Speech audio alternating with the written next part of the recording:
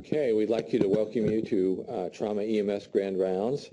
And today we're going to be talking about managing the difficult airway. Jason Cook from Life Flight, he's one of our paramedics, will be speaking to us on that. He also is the educator at Leighton Fire and provides education for them. Just a reminder, at the end, we will open up the mics, and if you're out there in Etherland, and you can ask questions of Jason. And the next speaker will be Corey Taylor, and he will be talking about field assessment of trauma patients, and that'll be September 15th. And in November, we actually have Dr. Carl Sager speaking about chest trauma. So for that's Jason. Well, thank you, Russ. Just to clarify, I'm with AirMed, not Life Flight. So welcome to the AirMed folks that are here supporting us this morning. So, and I'm glad to have the opportunity to come spend a few minutes to talk about what is really probably the most important intervention that we can be doing in the field as EMS providers, which is managing the airway.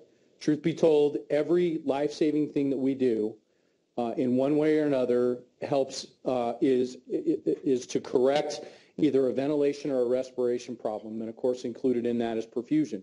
And so we're going to spend a little time talking about mostly the ventilation portion of that today and how we can optimize airways in that trauma circumstance to get the best outcome possible for our patients. So the question that I pose is, what is it most of the time that we do when we encounter or come across a difficult airway in the trauma environment?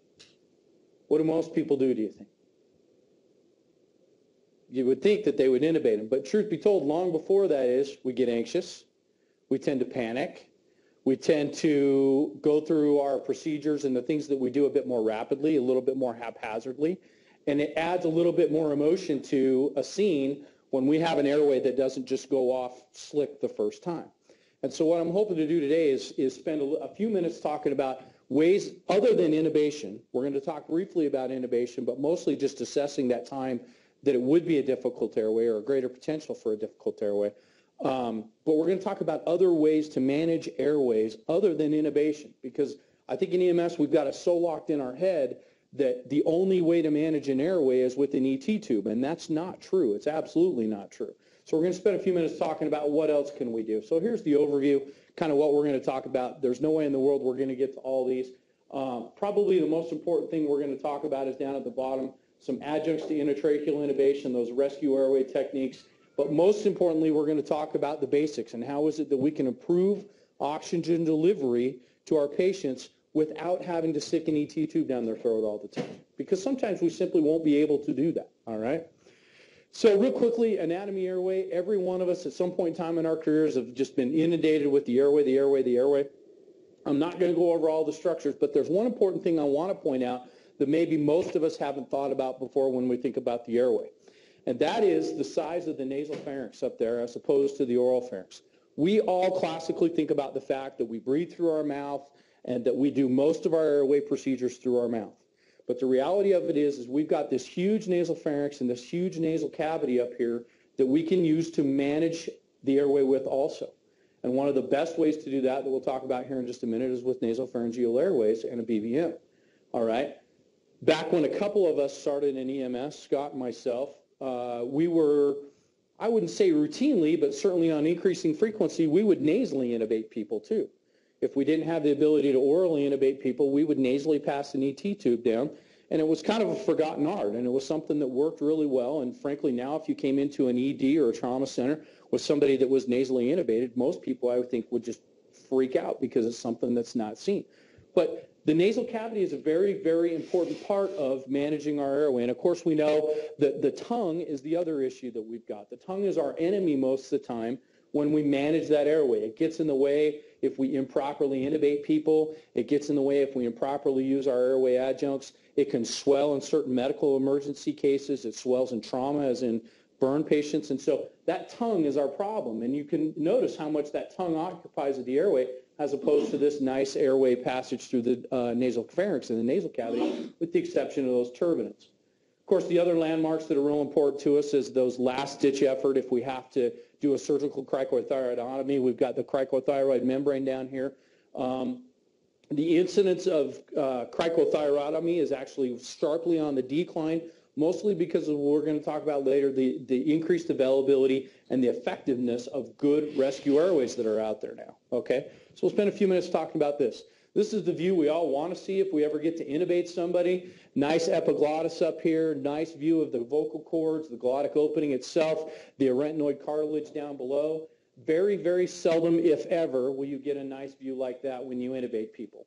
Most of the time, you're very happy to get the arytenoid cartilage and maybe half of the view of the cords, all right? And so the important thing is not so much to always be looking at the glottic opening, as we see here when we intubate people, not so much that we see the whole glottic opening, but that we understand and know the landmarks that we're looking for. And probably the most important landmark, again, is that epiglottis. The epiglottis is our friend. We want to find it first and foremost, because usually if you can find the epiglottis, it becomes very easy to figure out where it is that we now are going to position our blade of choice, either our Mac or our Miller blade of choice, and get that epiglottis, manipulate it however we choose to get it out of the way to open up the glottic opening. All right? Very seldom will we see that view. That's a great day, okay? That's unencumbered with teeth, blood, vomitus, any type of secretions. That's a great airway. That's not a difficult airway, all right? What we're going to talk about today is if I blade somebody and I don't see that, how can I still manage to get that, which is a nice tube pass through the glottic opening. The other issue about this slide is, and it's good and important thing to point out real quickly, is this is a tube that's probably a bit too small for that airway. We have a tendency, especially when we deal with difficult airways, those traumatic events of, our pregnancy gals are here. Pregnancy is a difficult time to intubate. Trauma, certainly. We have a tendency of, if I can put an 8.0 tube in somebody or an 8.5 tube, I can for sure get a 7.5 or a 7.0. And one of the things we always have a tendency to do is drop our tube size.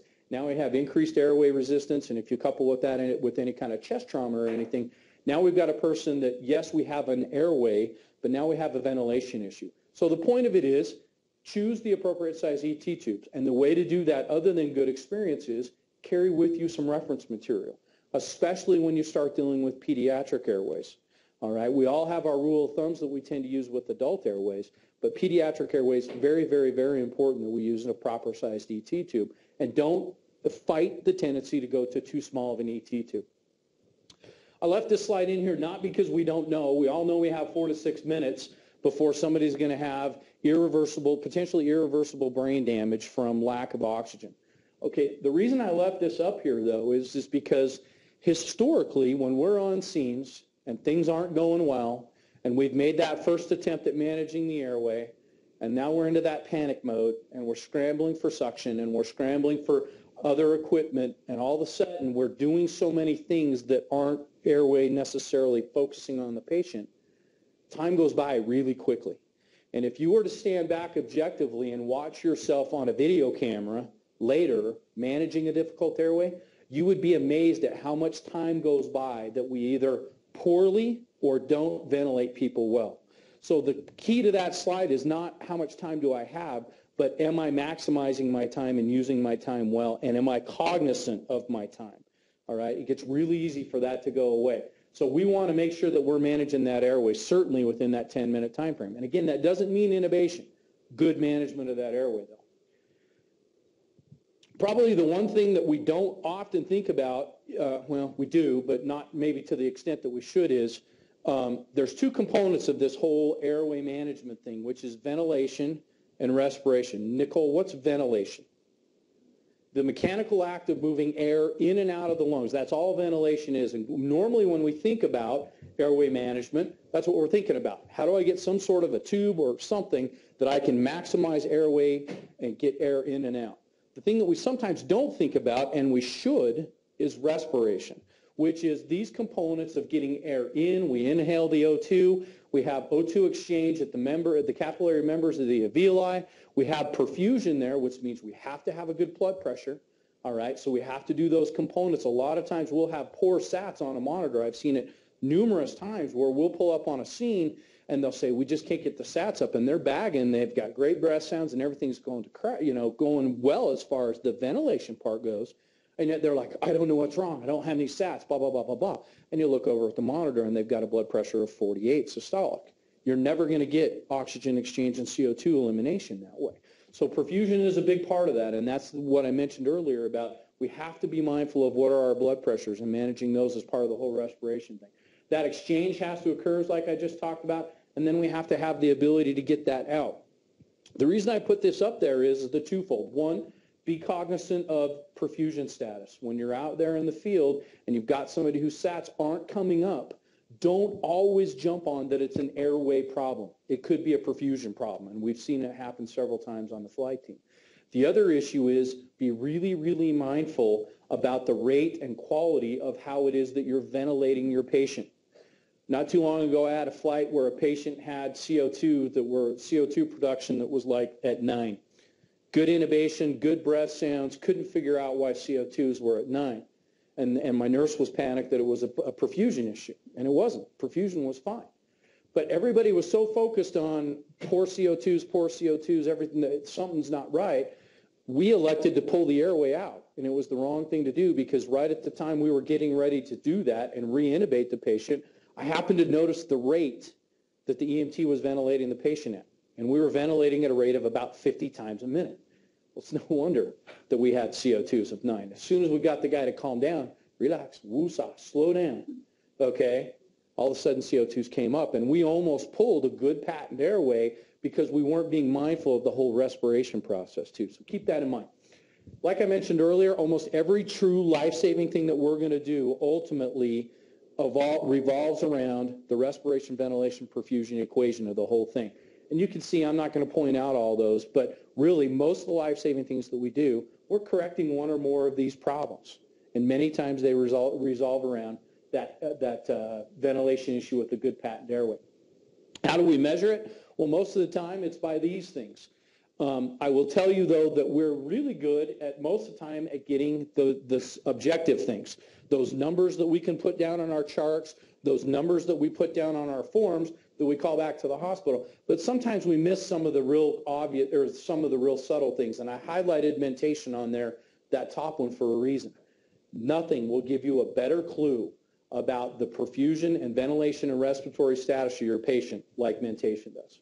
Okay, if they're loopy, and if you can't attribute their being loopy or dingy to a head trauma event of some sort or some sort of intoxicant medication, pills, or whatever, you would be amazed at how oftentimes mentation is directly related to hypoxia. It's a very, very early sign of hypoxia, and so if you've got a patient that's just not mentating well, long before you ever take those vital signs, you can pretty much guess, all right, that they're not going to be they're going to be hypoxic or anoxic for some reason. We got to get on that and measure it.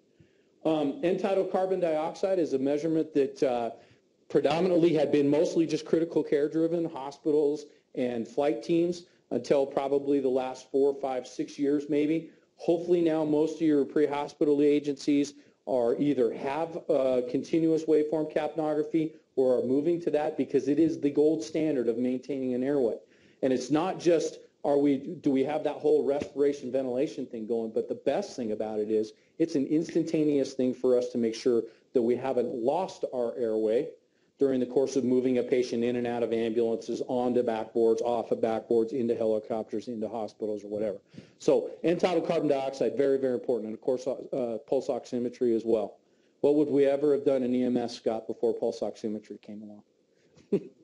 Look at their color. Imagine that. Look at their color. Look at their mentation. Us old school medics from years ago, all these fancy toys just prove what we already knew, which was somebody was either doing well or not doing well, oftentimes based on those things that we could see, those subjective things, not the objective things, all right?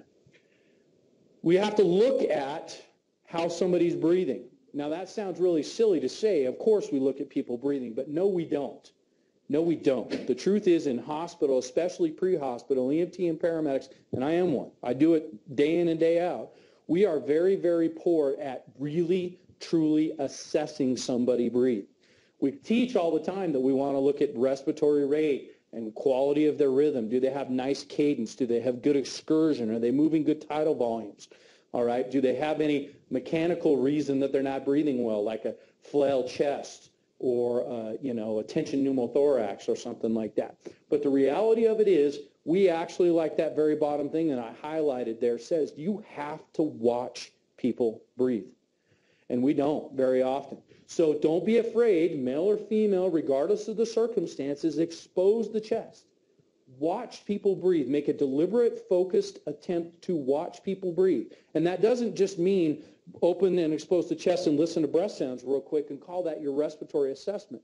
It's not. You will miss a lot of things until we watch people breathe. And one of the things that we'll miss is folks that are using their respiratory muscles, diaphragmatic breathing, or trauma, frankly, that we miss most of the times on the posterior surface. So roll your patients over and look at both the anterior and posterior surface of the chest wall and look at the adequacy of breathing. That's going to help you make a lot of decisions about, do I manage my airway now on scene, meaning do I intubate them or put a rescue airway in, or sometimes RSI people, or are they doing well enough that I can manage them otherwise and get them to the hospital and do it then? Okay, one of the things, especially in the flight environment, that we have to worry about is weighing that balance of, are they better being on scene and being managed or being managed in the trauma center? And that's one of the ways, probably the most definitive way, that we can make that determination is a good visual assessment of their adequacy of breathing in their chest wall. All right, so the basics. How do we manage that airway the best? Well, the best way over and over again, and in fact, it got emphasized in the latest American Heart revision in '05, and it's going to be further supported, I know, in '09 revision, that the basics are the most important thing to do when we manage the airway. Over and over and over again, you're going to see paramedic pre-hospital rates of success of intubation are steadily on the decline. There's more paramedics now across the country than there's ever been, with basically the same number of patients that we're treating. So the number of paramedic intubations and EMT and intermediate intubations is on the decline.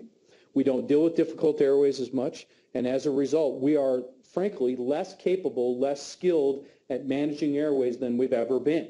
We really are. But the one thing that we always do is forget how important these basics are. The glamorous thing to do is have a laryngoscope and get to intubate somebody. The glamorous thing to do is get to surgically crack somebody. Never is it thought of as glamorous to pull 2 nasopharyngeal airways and an oropharyngeal airway out and have 2 people grab a bag valve mask and manage somebody. And yet, statistically, and studies have shown over and over and over again, without question, the most important thing. So how do we do it? Well, there's those things that we have to do. Good positioning. It sounds silly, but you would be amazed at how often we don't optimize airways by doing good airway positioning and then maintaining it that way. One of the best ways to maintain good airway position, whether it's a trauma patient or not, and you're managing an airway, get them on a backboard and put headbed or towel rolls or something on them and a seat collar on them. Manage that airway position to optimize your success. I've talked about OPAs and MPAs. Scott earlier this morning said when he teaches ATLS classes, now they routinely teach placement of 2 nasopharyngeal airways and an oropharyngeal airway. It's a great way to optimize it, but it's so contrary to what's gone on in the past. You'd put 1 nasal airway in, or you'd put 1 oral airway in. You'd be amazed at how much airway patency you get when you utilize all 3 of those things on a patient. The other thing I'll say about we'll go to this next slide. The other thing about nasopharyngeal airways is they are really, really underutilized. I teach at Weber State's paramedic program, and one of the things I love to see is our basics and our paramedics and intermediates, when we teach them, they'll say, I'm going to put an oropharyngeal airway in, and we say, you can't. They're gagging on it. They're coughing. You can't get one in. And they just quit. They're like, well, I guess I'll just bag them without one. We forget you don't have to have a gag reflex to put nasopharyngeal airways in. They can be used all the time. They're actually relatively well tolerated if lubricated properly with a water-based lubricant. You can actually utilize them very well. They're also a great tool to wake up that feigning unconscious patient along the way, okay? That bottom bullet that says should not be used with head trauma, that kind of goes back to the whole mentality of years ago that you don't want to put anything into the nares of a trauma patient that could have a basilar skull fracture, an open cribriform plate, because there's that one CT film that's floating around, or head x-ray that's got an ET tube swirled around up in somebody's cranial vault. And of course, that's not going to usually generally give us a good outcome. Okay, but most people, you'd be amazed, you'll say, oh, they've got an open skull fracture right here. Oh, I can't use a nasopharyngeal airway in them. Yes, you can. You can. The other thought is that anything through the nares increases ICPs. Actually, statistically, they've not really shown that to be 100% clinically true. But point being, manage the airway with good basics, and these are two great ways to do it, all right? So here's a perfect example. One of the other things we never do, very, very, very seldom do, is utilize two people to do good bag valve mask technique, all right? Again, another great way to reduce leaks, to manage positioning properly, to get good rates, tidal volumes, and those kind of things. Get two people down here. The one thing that we teach now all the time is, as much as possible, is to have the other rescuer not necessarily two-handed bag. Because when we two-handed bag, we overventilate, and we'll talk about that in a second. But one of the things we're teaching our folks to do now up at Weber State and at our agency is to utilize an opposite hand, a non-dominant hand, to provide a little a little cellac pressure, so that we collapse the esophagus, we don't overinflate the abdomen and cause the problems that are associated with that. The most prominent one that everybody thinks about is well, if I inflate the abdomen, then I'm going to get regurgitation. They're going to puke on me. Well, that's true, it will. But the bigger problem is if I inflate the abdomen, I inflate the stomach with air, it pushes against the diaphragm. Now it increases my interthoracic pressure. Now I have to bag harder to overcome that interthoracic pressure. If I have any kind of a leak with my BVM, which you're always going to, or utilizing a BVM, the more pressure you use, the more likely you are to insufflate the abdomen, and that's a vicious, vicious cycle. The end result of it is I have decreased ventilation, and I also have decreased return of coronary circulation because the coronary arteries sit on top of the heart, and as I increase interthoracic pressure, I collapse those down, and now I'm not perfusing the heart, okay? So ventilation rates and insufflation of the abdomen is a very, very big deal, okay, and one of those things that we forget. So how do I take care of the BVM? Well, I have to master the BVM, and like I said, we're not very good at it. We maintain a good airway position, head tilt, chin lift, jaw thrust in a trauma patient, and then, like I said, get it, but then maintain it. Find a way to maintain it in that position. Make sure that we're breathing in a nice assisted way in that patient that's still breathing. Most of our trauma patients are going to have agonal or ataxic type respirations. It's not going to produce, if we bag with them, we're not going to get good respiration and good ventilation going with them. So oftentimes, at least in our environment, we can paralyze them and sedate them and solve that problem. Maintain a good mask seal, maintain low airway pressures. Remember, the only thing that we want to do is get enough ventilation for chest rise and fall. The worst thing that we can do is collapse the bag. I used to take great pride as a brand new EMT in the fact that I could take a 1,500 ml BVM and collapse it so it would form around my hand. And because the theory was if some oxygen was good, more was better. All right? And I'd give them every ounce of it. The reality of it is you and I sit here as we breathe, we normally breathe in between 600 and 800 mLs of air. Well, you only need to give the same amount or even less because we're providing 100% oxygen as opposed to 21% oxygen in ambient air. So all you need to do is just enough for chest rise. And I don't mean chest rise, just enough for chest rise and fall. So don't overventilate the patient, less likely to cause that problem I talked about of increasing interthoracic pressures from a big abdomen. Of course, using supplemental oxygen, that's a no-brainer. We want to increase those O2 sats by providing as close to 100% oxygen as we can, and then watch those O2 sats. But again, keep in mind, failing O2 sats do not always mean that we have a respiration ventilation problem. It could be a perfusion problem. So keep an eye on your blood pressures all the time too. What do we encounter with the BVM? The first thing that you will find, I promise you, next time you're on a scene and you've got somebody, one of your intermediates, your basics, or whomever, and they're bagging somebody, you watch what they're doing because they're not paying attention to what they're doing. They're paying attention to what you're doing. They're paying attention to you getting your intubation stuff ready. They're paying attention to you getting your chest tubes or your Crike stuff or your monitor. They're talking about what rhythm are they in. They're paying, because this is easy to do. Okay, this is mindless activity right here. And so we get bored. I mean, none of us want to sit and just focus on this. So we start focusing on other things. And before you know it, you've got somebody, although well-intended, that's ventilating somebody at 50 times a minute, like that scene that we ran up on. And as soon as you get somebody cognizant of what they're doing, you'd be amazed at how that changes. Poor mask seal, we've already talked about that. Varying ventilatory rates can be very detrimental, especially in the head trauma patient. Okay, varying expiration rates. One of the other problems we get is we retain CO2. We get so many people that we don't let them exhale properly. We bag, we keep a little bit of pressure on that bag, and we don't let them exhale properly. Now their CO2s can climb, and that can cause us some real problems too. So the most important thing that we can do to solve, if you look at all those, is get everyone to calm down. Okay, a good calming influence on scene, some good reassurance, you being mindful of what your partners are doing while they're bagging. Okay, are they doing two-person mask seal? Are they doing proper ventilatory rates and tidal volumes? You will be amazed at not only the calming influence it has on the scene, but most importantly, what it's going to do for your patient in the long run.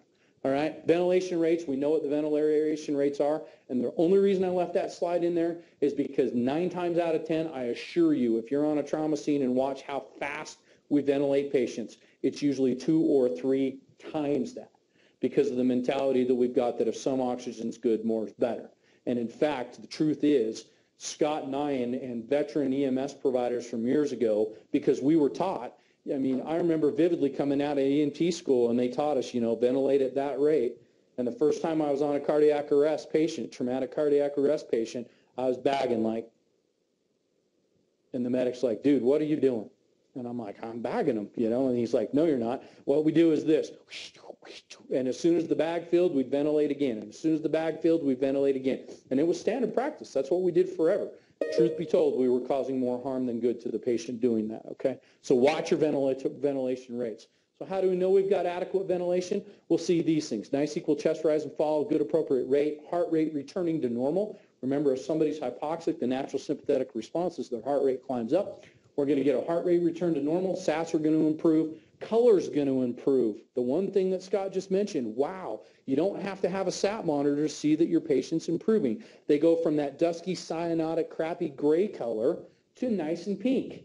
All right, well, that's what we want. And the most important one, I should have bolded it in red, is improving mental status. All right, sometimes, believe it or not, that can be a problem for us.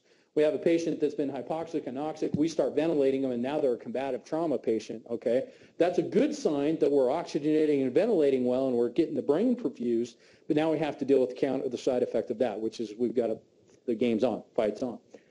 How do we know that we've got inadequate ventilation? Well, pretty much just the opposite of all those, okay? No, especially no improvement in mentation or vital signs. So, a couple things that we need to think about for intubation. I need somebody to keep track of my time because I'll go on and on and on. Okay. First of all, you have to ask yourself, well, why is it that we intubate? Well, classically, we intubate for one of 3 reasons. It's because they have a failed airway to either they have a failed airway or they cannot maintain their airway or won't.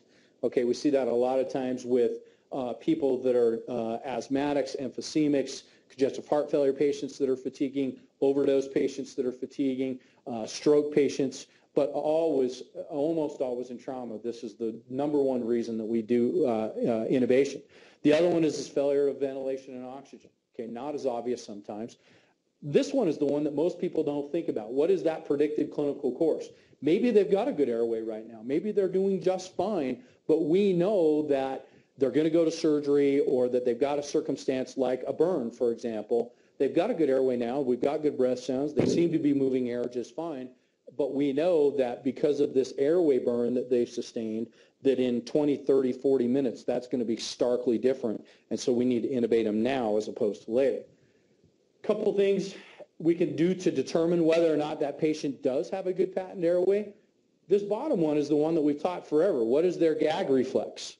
All right. Well, the reality of it is gag reflex is a very poor indicator of airway patency. And the best one that we can do is, can the patient swallow? Simply ask them, can you swallow for me? If they can perform that mechanical act of swallowing, they have the ability to manage and maintain their airway, okay? And it's a very easy thing to do through the continuum of your care with them, is just continue to make sure that they do that. Statistically, you'll find that if a patient loses their ability to swallow, they don't have the ability to maintain their airway any longer, even if they have a gag reflex. So just kind of keep that in mind as a barometer for where you're going to go. Of course, if the patient can talk, they're probably got a good airway at the moment, okay? But again, expected course may mean that that could change very quickly. That whole oxygen ventilation thing, if you look just at this little portion of the PowerPoint, that's just the whole, are we moving oxygen and CO2 back and forth and other cellular waste back and forth? There's a lot of things that can come in the way of that. The most prominent one that we think about is a hemothorax, pneumothorax, tension pneumothorax, something that displaces this membrane right here.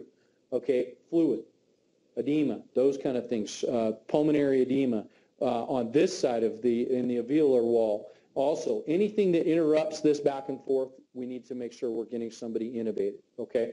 One of the things that we'll do to solve this problem is if there's edema, blood, whatever, we can put a little PEEP on them and push that oxygen delivery into the cells better, or off the red blood cells better.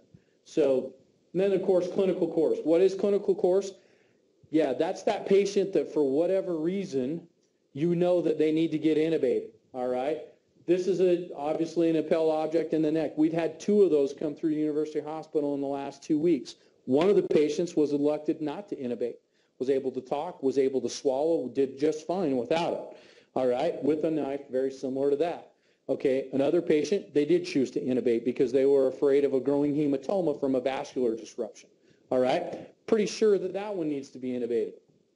I actually had a patient very similar to that not too long ago. It was very easy to landmark their patient. Okay, follow the bubbles. Another clinical course. This is a patient, this is a burn patient, and as you can tell, to look initially at the airway, you could probably put a blade in there. You've got the ability to, this is a patient, by the way, that says nasally intubated. This is an old picture. But look at the difference in swelling, and the times lapse on this is less than a half an hour difference in swelling of the patient. Now you're going to have a much more difficult time getting a laryngoscope in there and managing this patient. So the take home is you've got to look at the mechanism behind your airway trauma to see if it's going to change. And the ones that are going to bite you are going to be that rapid onset anaphylaxis, a burn patient with airway burns, and the other one is a developing hematoma from some sort of vascular disruption or airway disruption of the neck. Those are the ones that are going to bite you. So we talk a lot about innovation. You know, all of you probably have your favorite blade that you like to use. The only thing I will tell you about your favorite blade is that it can sometimes bite you if you're not very comfortable changing and going to a different blade. All right, so I would challenge you as you practice your intubation, practice with the one that you're not most inclined to use because your skills will improve much, much more than you might imagine. Remember that the bigger the tongue, the larger the blade you want to use. Generally, if they've got a great big tongue, a Mac blade is to your benefit. All right, there are some other blades that I'll show a picture of here that will optimize your view even more. They're great. Positioning of patient, one of the things that you'll always find, not always, often find in the field, especially with inexperienced new people that are intubating, is they're so focused on blade tube through the glottis that they don't optimize that patient positioning to best manage that airway. Get that person in a place that you can manage them well. Now, sometimes that's upside down in a car and you can't do it there, all right? But other times it might be in the back of the ambulance or somewhere where you can raise a gurney or position them such that you get a much better view of your airway, okay? Placement, remember, like I mentioned, the tongue's our enemy. We got to get that tongue out of the way. A nice right to left sweeping motion with both blades is what you want to get in the habit of doing. You'll see a lot of people go straight in and then just lift up, and especially with a a Miller blade, you'll have that tongue in your way all the time. Get in the habit of going right corner of the mouth up and to the left, all right? It's almost a 45. You're aiming for that left toe of the patient, and that, of course, should open up and expose our epiglottis. Once we find the epiglottis, we look for the arytenoids, and then hopefully we've got a good view like we saw before. The burp technique. What's the burp technique, Scott? Exactly. Backward, upward, rightward pressure, okay? Our doctor here refers to it as ELM, external laryngeal manipulation. What it is, and I'll show a picture of it here and we'll come back. No, I won't. I'll show you here in a second. What we want to do is, not every single person's airway is just to put the blade in, find the cords, and everything's perfect. But sometimes just slight manipulation of the airway by the intubator, not by somebody else trying to do it for you. That, no. But what you can do is just a little ELM, a little backward, upward, rightward pressure will oftentimes bring that airway into view. Then what we want to do is say, Nick, do me a favor. Come hold this right here. And oftentimes they won't. They'll let it go. So then you got to take their hand in your hand and move it back and put it right there and get them intubated. So that's a good burp technique. Intubating stylettes. You should always be using a stylet. okay, I don't know, there's a lot of old school guys that see it as kind of a crutch if you have to use a stylet. Well, the reality of it is you should be putting a stylet in your ET tube every single time you intubate somebody. It's very easy if you blade somebody and put the tube in and you don't need the stylet to go, hey, dude, we pull that out real quick. Okay, but it's much different if you go and intubate somebody and you're trying to jam the tube in there and it's bending and twisting and turning, and you have to take out and find a stylet and do all that over again and then reblade somebody. Okay, much easier, much more efficient if we always get that stylet in there. And we're going to talk about a couple adjunct stylets that'll help us here in a minute. One of the things, the reason that this is in here, this is almost now everywhere when you look about intubation and managing a difficult airway, you will see this oxygen to saturation curve. And what the oxygen saturation curve simply means is we were always taught that you've got 30 seconds to intubate somebody. 30 seconds, if you don't get a tube in 30 seconds, you got to pull it out. And that's what, okay, that's what contributed a lot of times to that very rushed, haphazard pace of slamming an ET tube and trying very vigorously to get an ET tube placed in somebody. The reality of it is, if you get a person that's saturated above 90, and in fact our protocols here are 93, but if you can get somebody saturated above 93%, the normal healthy person, you know, which we of course aren't running into, this isn't our patient profile, they'll maintain sats above 90% for upwards of 8 minutes. And if any of you have gone and intubated in an OR, what do I keep running into? Oh, okay. You will find that, especially if you've worked in the field for a while and you're so used to bagging somebody all the time, the anesthesiologists, they'll bag them up and then they'll get busy doing other things, and you're kind of like wanting to go bag the patient. And they're like, he's fine, leave him alone. All right, the point of it being, get them saturated well, get their sats up above 90, 93%. You're going to have at least, even an obese patient, which is the worst patient we can have, pediatric patient is right there with them, moderately ill patient, which is the ones that we often come across. If you look at that 90 percentile mark of saturations, you have at least several minutes. Okay, at least several minutes. Now, you don't necessarily want to take all that, but my point of it is calm down.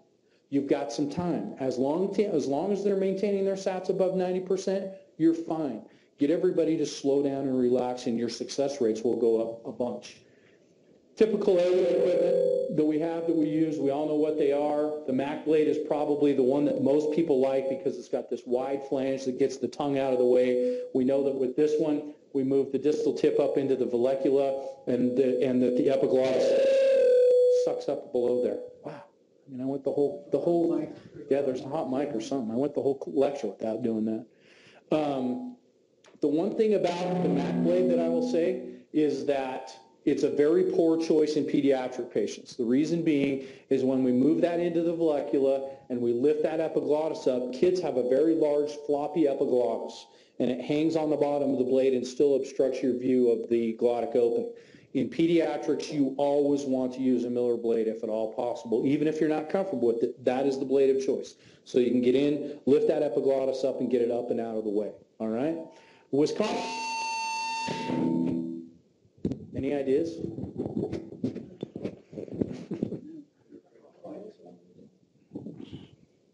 This one I don't think has got a volume. I'll keep going while they're working on it. This Wisconsin blade is not one that you typically see in the EMS environment much. What it is, it's a hybrid of the two blades. It's got a little bit of a flange on it that helps move the tongue up and out of the way, similar to what the Miller blade does, or excuse me, similar to what the Mac blade does, but it's got that longer, straighter profile that the Miller blade does, and you use it like a Miller blade, you would a Miller blade, but it has a tendency to get the tongue out of the way better, all right? But again, you don't tend to see those very much pre-hospital at all. Our typical intubation tubes and stylets, those kind of things, the only reason I left that up here is take your time to get your equipment put together right away at the very beginning. The last thing you want to do is be fumbling through your bag trying to find a stylet once you've already made one intubation attempt and you had a good view of the cords then, you just couldn't get the tube through, so now you got to pull back out, and in the meantime something's changed and now you don't get a good view. What you want is to optimize that first pass success, okay? Another thing about tubes now is forever and ever and ever we were taught pediatric tubes are uncuffed tubes. There are now pediatric cuffed tubes of all sizes that take advantage of the fact that the narrowest part of a pediatric airway is distal to the cords as opposed to an adult where it's at the cords. But we can solve the problem of dislodge in pediatric tubes now and the air leaks associated with pediatric tubes by using cuffed ET tubes now. And I think you're going to see that. We've switched to them here. Most pre-hospital folks are starting to switch to them, and that is going to be standard care here very soon, is having those cuffed tubes. When things don't quite go right, so you put that blade in there, and you, for whatever reason you can't get an intubation done. The dumbest thing that you can do is do that exact same procedure again the exact same way and expect a different outcome. Okay, that's the definition of insanity, is doing the same thing twice and expecting a different outcome. Change something up. Use a different blade. Okay, switch between one of those. Reposition the patient. Use some sort of a change in the way that you form or shape your ET tube. A lot of people like that big sweeping curving ET tube. It actually makes it more difficult, in many people's opinion, mine especially, of actually getting an ET tube passed that way as opposed to that gentle hockey tip slope. All right, do that ELM. My personal experience is the ELM is the most optimal way to get a good view of those cords. All right, another thing, there's a thing out there called the two-person technique. If you haven't seen it, you can Google it on the web. There's actually a video out there on Google Video of the two-person intubation technique, but in a nutshell, you have one person that's the laryngoscopist. You put the laryngoscope blade in, you get it where it's supposed to be, then you have your partner come across the patient's chest and lift up this way with the handle, and you would be amazed. It's like the Wizard of Oz, the gates open, and all of a sudden there's the glottic opening, and it's huge, and now you've got two hands to manage the airway because somebody else is managing your laryngoscope. It's a great technique to use, all right? And worst, next option, certainly not the worst option, is get your ego out of the way and have somebody else intubate, all right? We're all going to have days that we do well, and we're all going to have days that we don't do well. And experience levels differ, emotional levels and attachment to your patient differ, and sometimes somebody else can pop in and manage an intubation just fine. And we actually see that a lot here on the helicopter. Guys on scene will be working their guts out. They're doing a great job. They're doing every single thing right. They just can't do it, and we'll just through good fortune, not that we've done anything different, other than change a couple things, we're managed to get the airway. So something to think about. A couple other blades that are out there that you might see is the ViewMax and the Grand View. We actually have this one at the other place that I work. It's a great blade. It's a hybrid of both the Miller and the Mac. It's got that great big wide flange. It's got this very long deck to it that gives you a wonderful view of the epiglottis. The thing that's cool about it is you can use it as a Mac or a Miller blade. Works great. That little gold tip at the end of it makes visualizing where it is, either in the vallecula or getting the epiglottis out of the way, great. These ViewMax blades, there's a little viewfinder in there, and it gives you a magnified view of the glottis from that little viewfinder, and it's also a very cool way to intubate. So again, just some things you can add to your toolbox to increase your effectiveness of managing that difficult airway. Scott already mentioned that ELM or burp technique. It's a wonderful way to get your cords lined up. It's one of those things that if you don't make it a habit, you will probably not do, or you won't do it when you best should, which is when you first intubate. Most people are taught, grab your laryngoscope handle, grab your ET tube, and go to work. The best thing that you can do is leave your ET tube down, get your laryngoscope blade put in there, and using your other hand, do your ELM, get that airway where you want it, have somebody hold it, then go ahead and intubate. It differs from the Selleck maneuver in that the Selleck maneuver, remember, the only thing we're trying to do with the Selleck maneuver is collapse the esophagus, prevent air from entering the stomach, and dealing with that whole increase intra-abdominal, intrathoracic problem that we've got. Most people mistakenly think that when they're doing the Selleck maneuver, which is fingers on the thyroid cartilage to collapse that pliable esophagus down, that they're actually doing ELM. They're not. They're different things, all right? You can have, when you do ELM, some of the effect of the Selleck maneuver, which is great. It's an added benefit, but they are not the same thing. And you'll hear people interchange them all the time, but they're not the same thing. So the Selleck maneuver, again, is to prevent regurgitation, and we maintain it throughout intubation, all right? Whereas ELM is meant to bring those cords into anatomical view better for us, okay? And all of you have, at one time or another, seen somebody do that. And in fact, veteran guys that have intubated forever will tell you that a lot of times you'll have somebody that's a very well-intended EMT or whatever, right as you're going to intubate and you happen to get that perfect view, and they'll go, here, I'll help you. And they'll do a little what they think is cry pressure, cellular pressure, thinking that they're helping you, and they will actually distort your view. And a lot of times if you just very gently just say, move, you'll get a much better view. So that ELM is what they're demonstrating there, using that non-intubating hand to get the cords where you want. Have somebody else hold them and hand them your tube so that you can then pass the tube. It's a great, great way to do intubation. The bougie is something that's been used in Europe for a long, long time, and now it's really working its way into mainstream airway practice here. The thing that's nice about the bougie is that it's designed to be used as a blind insertion technique, absent using a laryngoscope. And the theory of it is, especially with this more rigid one, is that as that distal tip passes through the glottic opening and hits the tracheal rings, you'll actually feel it bounce or shudder across the rings. Now, I don't have near enough dexterity to feel that, but the one thing I have noticed is when I've used it is if I preload an ET tube and use that as a stylet, in those occasions where I can't get the ET tube in, I am able to advance this, and then I'm able to manipulate my tube a little bit more and can use the tube. The other thing that we don't often teach it a lot or talk about it a lot, but this is great for those very infrequent times where you might have to do a digital intubation on somebody, where you're actually using your fingers as a quasi-laryngoscope blade, and you're having to, in the old days, we used to try and insert the tube down over our finger, and if you had big fat fingers and a small mouth, you weren't getting it done.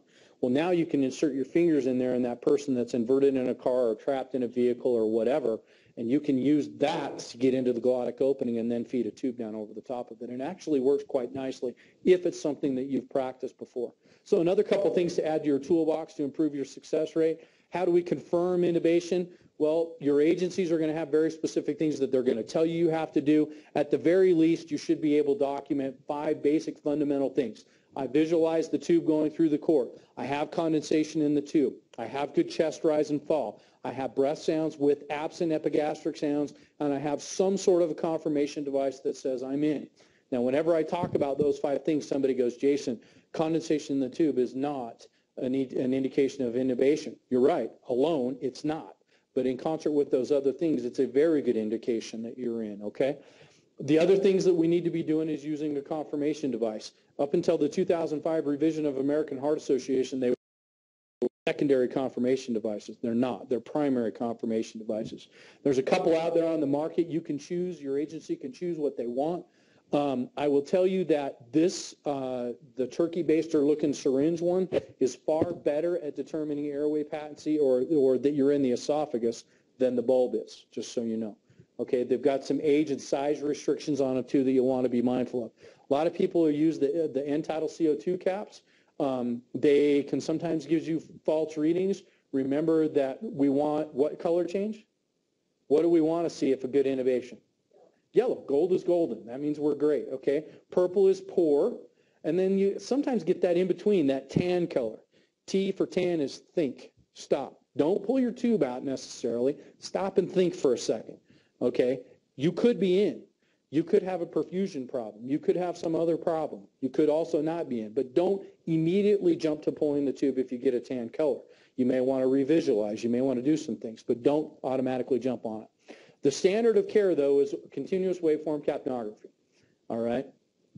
It's a great indicator for us. This is something that we never want to see when we're moving our patient because like this bottom one shows is something was going really well and then something went poorly. We've lost CO2. It means the patient's either stopped breathing, we've not ventilated the patient properly, but the most likely culprit for that is that we've dislodged the tube. The one time that you won't see this and you'll have a tube dislodged if the tube gets dislodged but it still sits just at the top of the glottic opening or is supraglottic. And you can still get some change in the waveform. So the take home to that is if you've had nice continuous waves that are consistent and you have a change in that waveform, you need to do some troubleshooting to figure out why that's the case also. Okay. Post-intubation management, there's a lot of things we know that we have to do. The most important one is just reassess, reassess. If you're the airway person of your team that day, when you manage that airway, however that is, your job is not done. Your job is not then to help your partner with managing drugs or defibrillation or chest tubes or whatever. Your job is to manage and maintain that airway. Your job is to make sure that that thing doesn't go away. So secure it, keep it properly positioned, and constantly reassess to make sure it's where it's supposed to be. All right? And then this one, too, is an appropriate one. Sometimes, inevitably, we're going to have to pass off the job of ventilating that patient that we've now intubated or managed that airway. We're going to have to pass it off to somebody, okay, an intermediate, partner, or paramedic, whatever. Watch them. Make sure that they're getting only good chest rise, they're not overventilating, they're not giving too much tidal volume, that they're only doing what we need them to do, and certainly not more, okay? Real quickly, we're stopping right at 11 o'clock, as close to it as I can, okay. Real quickly, there are a lot of other options now out there in managing the airways, these supraglottic airways. So know what your options are. If you work at an agency that you don't have some type of a rescue airway, you should get one. Absolutely, you should get one. And there's several out there to choose from. A couple things for us specifically in the aeromedical environment. We need to know when it is that people are using supraglottic airways. And most of the time, it's because of a failed airway. It's some patient that they've attempted to manage by intubation, haven't been able to, and have had to resort to using a rescue airway. That's a great big clue for us. That means that maybe we might be able to manage that airway with intubation, but there's a high probability that we may not. So don't automatically pull that airway just because it's not an intubation. If you've got good airway compliance, if you're getting good ventilation with that thing, and you've got good vital signs to support that it's working well, probably the smartest thing you can do is leave it alone, secure it and leave it alone. The other thing is becoming a primary airway for non-intubating agencies, especially here in rural Utah and across the rural West. There's a lot of agencies that are intermediates and intermediate advanced that don't intubate, but still need some more definitive way to manage an airway than OPAs, NPAs, and a BVM.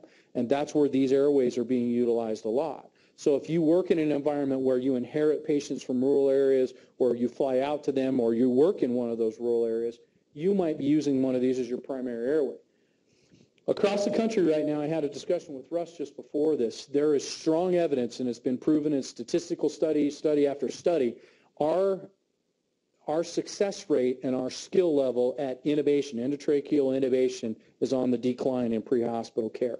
And as a result, we're bringing in more patients across the country with unrecognized misplaced ET tubes than we ever have. And as a result, medical directors across the country are not comfortable with having paramedics intubate any longer and are looking to use alternative airways as their primary means of managing those airways. So it's something that we're going to see more and more and more of, all right? The other times we see them are in those failed airway attempts where we can't intubate, can't ventilate. If you haven't studied hospital or pre-hospital management of an airway, you have a patient that you can't intubate and you can't ventilate, that is a dead patient. All right, and that's the other advantage of those rescue airways, all right? So the rescue airway techniques, there are several of them, and in fact, since I originally did this PowerPoint, there's even a few more. I'm only just briefly going to talk about these three, and then we'll call it quits. Kind of the first one that came along was the combi tube. It was a double lumen tube. It was something you could pass blindly with a very high success rate. There were some contraindications associated with it. These contraindications are pretty much the same for almost all supraglottic airways, all right? Like all of the supraglottic airways, it is not a definitive airway, but that shouldn't deter you from the fact that it can be, especially in the traumatic or very difficult airway, a very, very good airway, okay? The other benefit of it is it is something you can put a suction catheter down, an NG tube down, and deflate the stomach, so that we're not dealing with those gastric complications of intubation. But it's a blind thing. You stick it in, you know. The downside to the combi tube is that because it's a double lumen airway, there was always the potential that you could inadvertently intubate somebody with them. So there's two tubes. One of them is the fenestrated outer tube that most of the time that we ventilate through. We have this very large balloon that sits in the oral pharynx when we intubate it, and another one that sits down in the esophagus to hopefully prevent regurgitation and movement of gastric contents up. But it's not certainly a perfect system. And so what you would do is you would ventilate through the white tube, and if for whatever reason you didn't get good airway indications that you were where you were supposed to be, you may have inadvertently intubated somebody, so then you ventilate through this blue tube, and you can ventilate down through the distal port. Many places still carry these. Like I said, they were kind of the predecessor, the very beginning of the new supraglottic tubes. Some of you older medics may remember the old EOA, esophageal obturator airway, which was kind of another version of this, and it didn't work really well, so we seldom used it. But this is a good tube, and in fact, my agency used this for a while until we switched. But again, you'll see them. The problems you're going to associate with is people not recognizing which proper tube to ventilate with, and then the other problem you'll oftentimes have is underinflation of these tubes to keep them properly positioned. They don't secure them well. The LMA is another device that has been around forever. It's been around forever and ever and ever. They've used it in ORs electively for a long time. The downside of the LMA is that just like the combi tube and the King, you don't get complete airway protection from regurgitation. But in the OR, that's no big deal because they're NPA. They've come in without eating or drinking anything for 12 hours. The anesthesiologist has been able to do this wonderful assessment to determine if you can use the LMA. We don't have that luxury in any case, all right? But nonetheless, the LMA has found a home in pre-hospital care, and it's being used out there. And in fact, there are several agencies along the Wasatch Front that use the standard LMA as their primary rescue airway.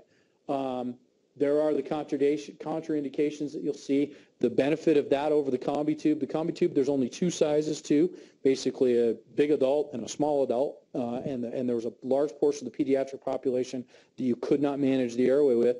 The LMA, one of the advantages of the LMA is that they came in sizes small enough that you could pick up the pediatric population and manage their airway well too. But you can't suction through them. And so if you've had this problem of somebody that had been bagged, had this great big belly, and now you're worried about that, you can't suction through those. And in fact, you will deal with regurgitation. Like I mentioned, tons of sizes. They seal around the glottic inlet. This great big pillow or balloon, if you will, inflates and pretty much isolates off the glottic opening, and then we're able to then ventilate through it. One of the things that they adapted is this intubating ILMA or intubating LMA. Because this, when we place it properly, sits just above the glottic opening, the philosophy was, well, if I make one big enough through here that I can pass an ET tube through, there's only one place that ET tube can go, that's through the glottic opening, and now I can intubate them. And that's exactly what this is designed to do. Very expensive. It's not a reusable device. It has to be sterilized at a hospital facility. So it was kind of a cost prohibitive thing for pre-hospital care, is for most places. In the last 2 years, they've developed and then perfected the disposable ILMA. And in fact, you're seeing those carried at a couple of places across the Wasatch Front now too. Probably the biggest problem associated with this is because you can intubate through it, most people think, well, if I've got the patient intubated with this tube now, I don't need this great big contraption occupying their mouth, and they would attempt, because you can kind of retrograde move the LMA off, they would actually extubate the patient inadvertently. So the one thing that we teach here when we use them here and elsewhere is once you get that in and you get that ET tube in, leave the whole damn thing there. Okay, just secure it and leave it in place there, okay? And that's exactly how that works. If you remember the anatomy picture that we looked at before, here's the distal part of our airway. It sits right up over that glottic opening and tends to ventilate very nicely through there. The other airway that's come out in the last probably 4 or 5 years is this version. The manufacturer of this is the King, but the LT airways, this is the King LT, and they actually have 4 that they have now. But the King LT, the thing that's cool about the King LT is, like the LMA, there are several sizes that includes the pediatric population. The benefit of this over a combi tube is that you cannot inadvertently intubate somebody with it because of its length and shape. So it is a true supraglottic device. Just like the combi tube, you ventilate through multiple distal ventilatory openings there. The other nice part about this particular one is that it's open at the distal tip, so you can run an NG tube down through it and suction through it. There's only one opening, so it solved that whole which one do I ventilate through kind of problem. And it comes packaged as a nice kit that's got, you'll notice that there's only one inflation port for the balloons. those balloons are actually joined so that you only have to inflate one balloon as opposed to the two balloons of the combi tube. So it's a very nice, compact, easy to carry, great airway.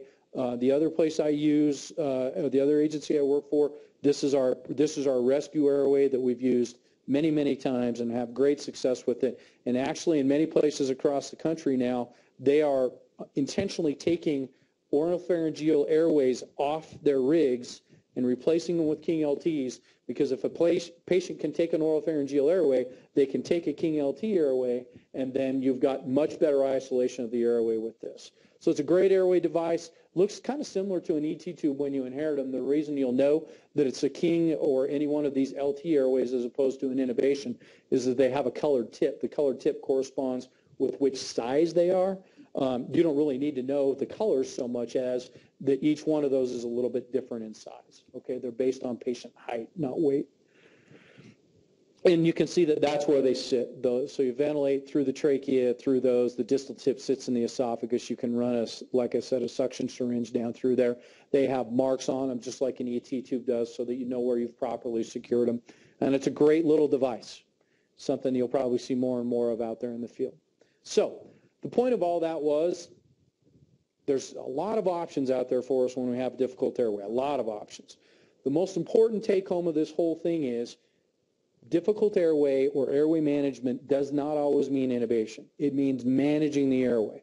And there's lots and lots of ways we can manage the airway.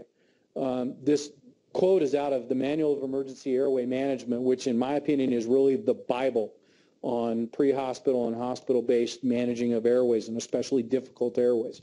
You can buy it off of Amazon.com or off the difficultairway.com website.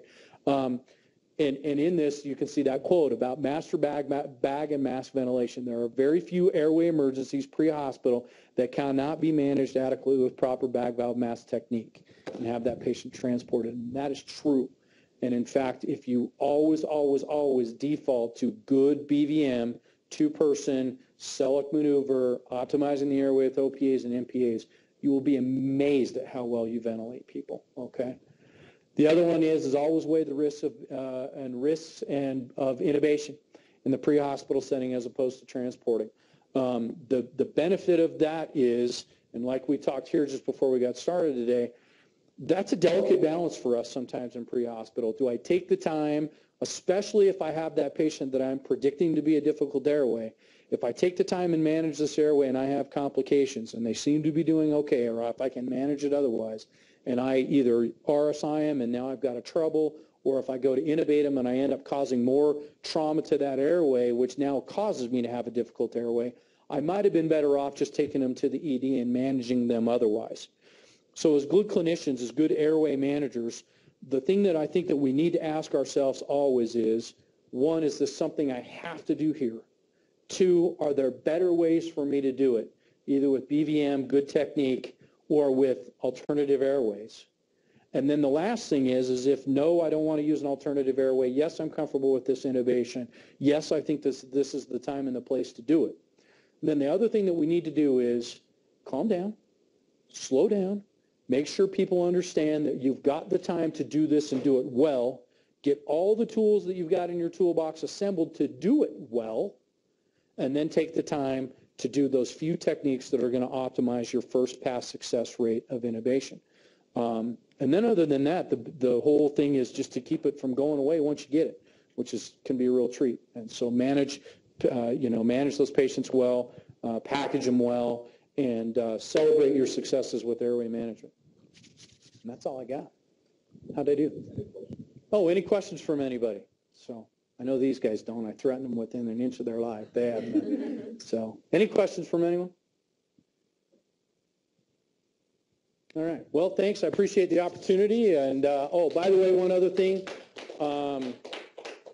Any of you that are watching this or watching the recorded version of it, if you would like this PowerPoint, this is an abbreviated version of a much longer PowerPoint that includes surgical cricothyroidotomy and a bunch of other stuff about assessing the difficult airway and the airway algorithms.